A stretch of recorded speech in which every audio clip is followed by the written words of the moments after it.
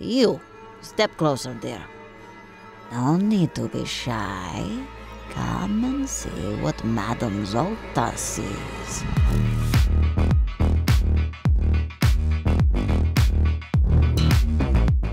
Hi, I'm Mike Gills from AtmosFX, and welcome to Project the Fun, the series where we show you some great tips and tricks on how to make your holiday decorating fun, easy, and amazing. Whether you're new to digital decorating or a seasoned veteran, we're here to help you create eye-catching, spellbinding holiday displays. Let's get started.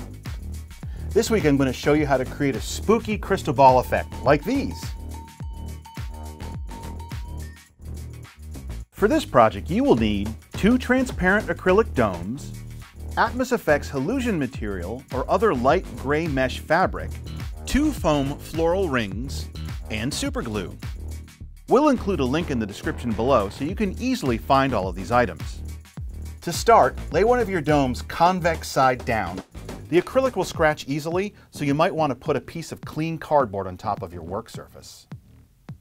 Next, cut a square section of Hallusion projection material or similar material several inches wider than the diameter of your sphere.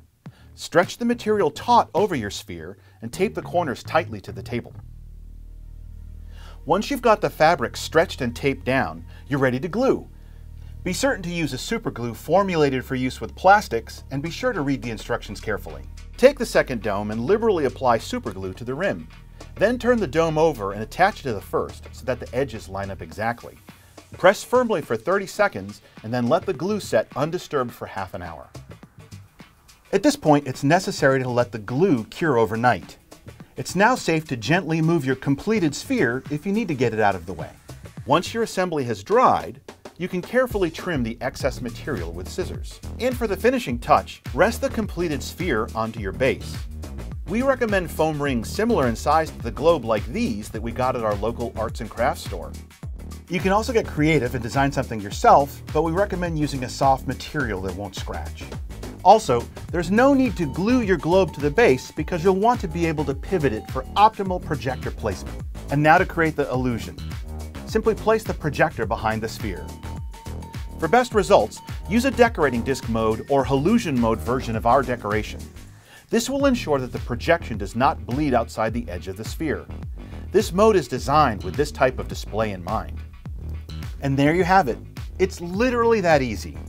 Here are a few stunning examples from our fans that you can check out for inspiration.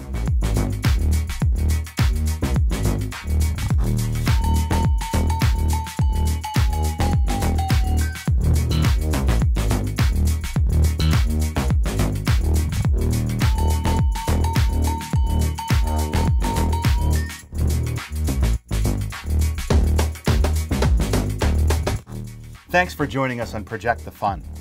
Once again, check out the video description below for links to all the materials you will need to create this effect.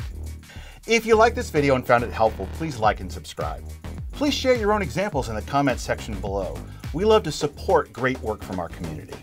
I'm Mike Gills from AtmosFX. Happy decorating, and see you next time.